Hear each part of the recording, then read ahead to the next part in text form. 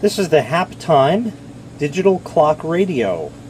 Let's take it out of the box. In the box we find, of course, the clock itself. There's a user manual and a USB cord. That's USB to micro USB right there. And this particular version includes the power adapter. There is a version available that is just that without it, and you can power it from any USB device that you have, whether it be a laptop, battery bank, maybe you have one of these already, what have you. Let's get this hooked up and we'll set the time. Okay, here we are. Just press the clock button and then you can hold down the button here until we get to the proper time. And once there, press the clock button again and that's all set. The clock display can be shut off if you're sensitive to that. Press the button there, it shows up at its lowest level, the medium setting, which was the default, and there's the brightest setting, which I'm going to leave it at for the remainder of this video. The clock can display 24-hour time, just like that, or 12-hour time, like that. You have an alarm here, you press that, and I'm going to go ahead and set that time in. And you'll notice it's flashing with a 1, that's because this has dual alarms. Once set, we'll press it again, and it will go off at the prescribed time. You can wait to music or the tone in it, so we'll wait for that.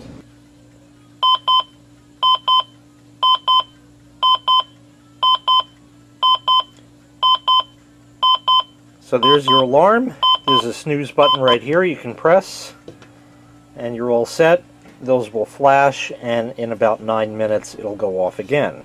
Now they give you a wire antenna. This receives FM only. We'll hold that down, and then we can tune in what we want. I guess this is for overseas, since it starts well out of the FM band in the United States.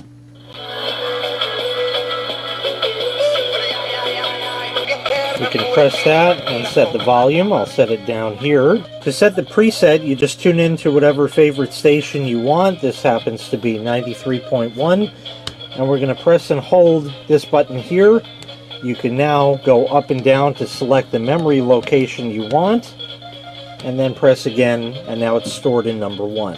Now if I wanted to set this as my second station, I'd hold that, press up, it says 2, and press that button there.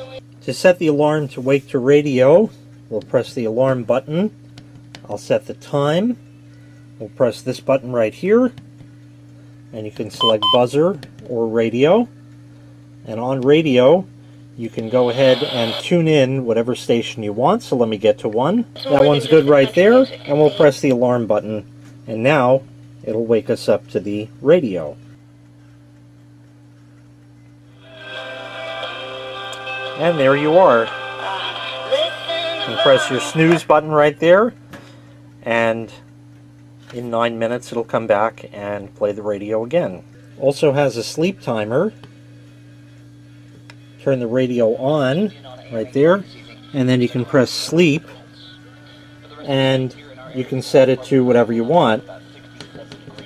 You can go from 5 minutes on up to 90 or off. So we'll leave it at 5 minutes, and in 5 minutes the radio will shut off. This also has a button cell battery backup. So if I go ahead and unplug it, it goes out. When I plug it back in, the time is still there. In case anything goes horribly wrong, or if you want to reset all the presets back to nothing so you can reprogram, there's a little hole right there that you can poke a paper clip in to reset. So once again, this was the HAPTIME digital clock radio. If you'd like to purchase this item, I'll leave a link in the video description where you can find it available for sale on Amazon.